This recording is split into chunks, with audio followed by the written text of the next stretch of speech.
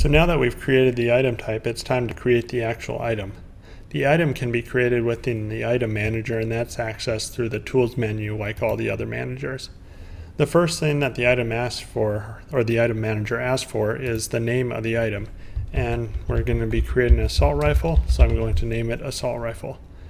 Item type then asks what item type I want to use, and we're going to use the same item type that we created in the last video.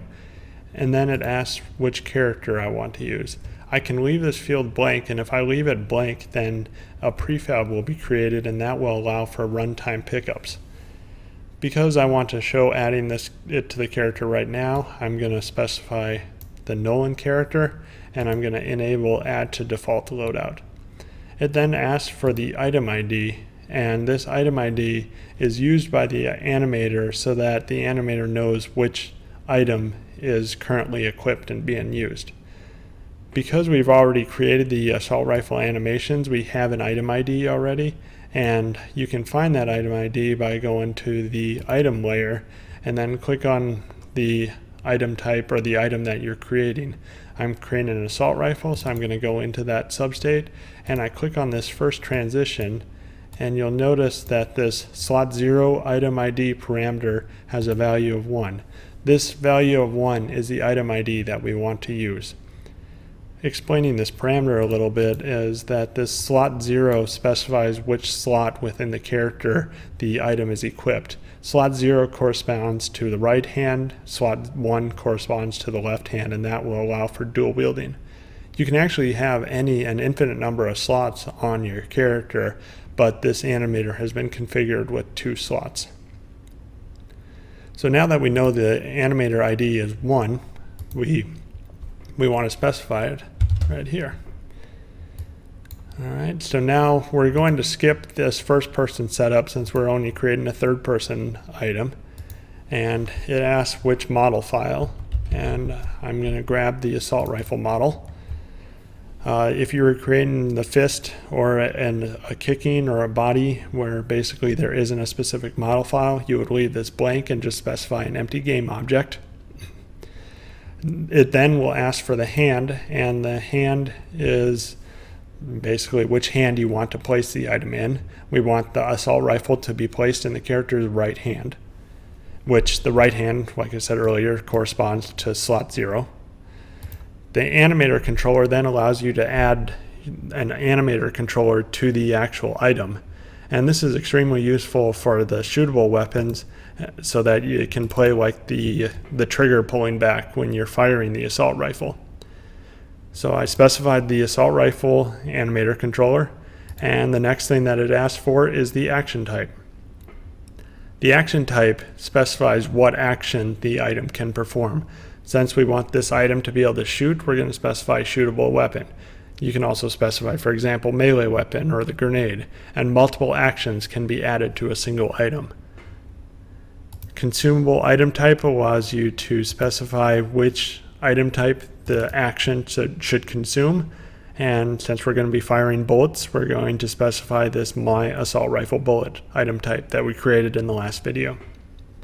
We're going to skip state configuration right now, but this basically allows you to create profiles for items so that if, for example, you wanted to have a shotgun profile, you could already have all the parameters automatically set up and applied to your specific item. But we're going to skip that right now because we wanted to start with a completely fresh item. Let's go ahead and hit build item. And if we go look at the character, we'll see that the character now has an assault rifle in his hand, and under this assault rifle game object, or under the item game object, we can see that there's a new assault rifle game object. This assault rifle is basically where all the different configuration options for the item lives. This assault rifle game object here is not this actual model file. The model file is deep down within this character hierarchy, and it doesn't really have many parameters at all in comparison. This isn't where you configure the item. You configure the item under the items game object. When I hit play, hopefully the character will start aiming, or will have the item. He's not going to aim yet. And we can see that yes, he does have the item, but it's positioned incorrectly. In order to position the item, there's a couple of tricks to doing this. The first thing that I want to do is, first of all, I want to get that out of the way, is I want to go to my IK component so that I can look to see where the character is looking and kind of draw a reference line. So under this debug draw look ray, if I enable it, you'll see a green line that is pointing in the direction that the camera is pointing in, and it basically is the direction that the character should look or the item should aim at. The next thing that I want to do is enable always aim, and that will allow me to easily kind of line up the item. So let's go to the aim item ability and change the start type to automatic so the character will always aim. And now you'll see that he's in this always aiming position and it has the green line. So now what we need to do is to actually kind of change this transform position to be in the correct rotation and the correct position so that it looks like the character is actually aiming. And I do that by just using the Unity tools to actually move the item. Now I'm going to actually cheat a little bit because this process can be tedious if you're trying to get precise values. So I'm going to use the values that we have in the demo scene, and I'm just going to copy those over.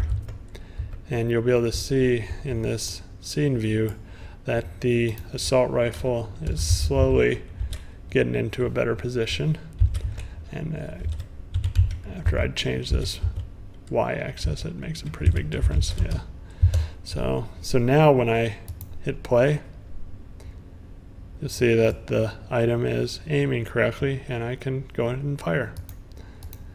So now I've created the assault rifle and I positioned the assault rifle item.